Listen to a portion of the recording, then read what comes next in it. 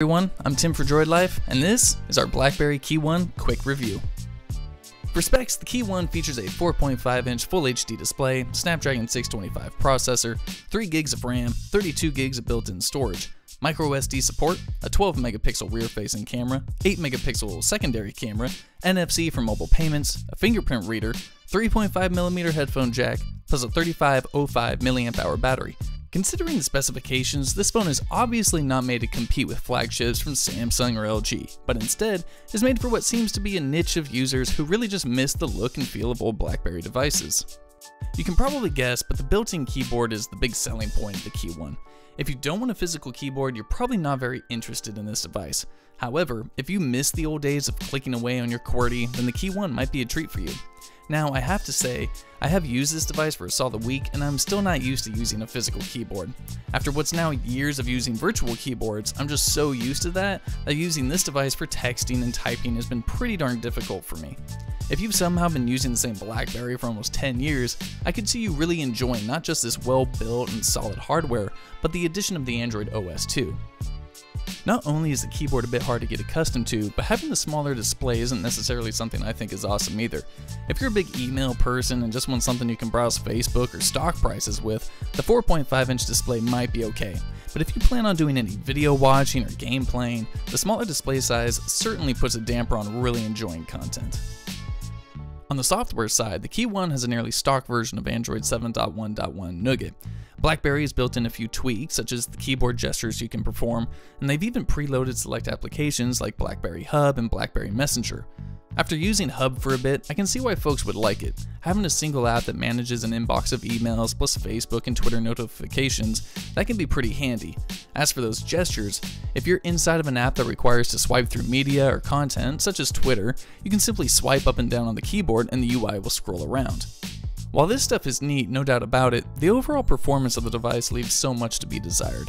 When swiping through Twitter or opening Chrome and attempting to view a web page, I am met with so much stutter and even missed touches that I find myself getting very frustrated when using the device. Those keyboard gestures can also be very jittery, causing me just to use the standard screen swiping method that you would do on any other phone. While I'm not a huge fan of the performance found on the KEYONE, I can at least praise BlackBerry for delivering a pretty vanilla experience of Android.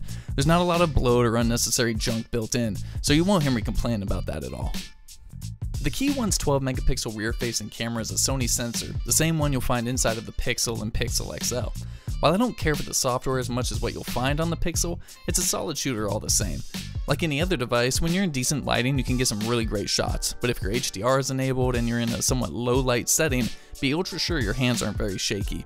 As for the shutter speed, it's just fine. Not too fast, not too slow. It's a great shooter, one that should serve you very well. The major bright spot of the KEYONE is its battery life. I was cranking out 2 days easy on this device with over 4 or 5 hours of screen on time thanks to the miniature Full HD display, large battery, and power-sipping Snapdragon 625 processor. This thing was basically made to get you through a full day of emails and business calls easily, so that's a major bonus for anyone interested in the KEYONE. If you're looking into picking up a KEYONE for yourself, you can find it unlocked online, priced at $550. Just to throw a few comparisons out there, you can get a OnePlus 3T currently for a bit over $400, or even an unlocked Galaxy S7 for about the same $550 price. Given the specs, I have to say that I think the KEYONE is a bit overpriced. I think it'd be a bit more tempting in the $450 to $500 range, but that's not up to us obviously. If you aren't looking to go the unlocked GSM route, you can find a CDMA variant of the KEYONE 2 made specifically for those on Verizon. To sum up my BlackBerry KEYONE experience, it's just not the phone for me, but that doesn't mean it's not the phone for you. If you really want to relive that physical keyboard experience, be my guest by all means. No one is going to judge you. However, if you were only curious about trying out the physical keyboard and didn't necessarily want to lose all of that display size, it's kind of a hard phone to recommend.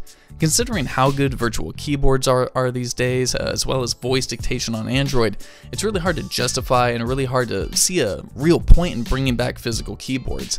On the upside, the KEYONE has great build quality, a good camera, and really great battery life. If you want all of that, plus a physical keyboard on top of it, the KEYONE might be a good phone for you to check out.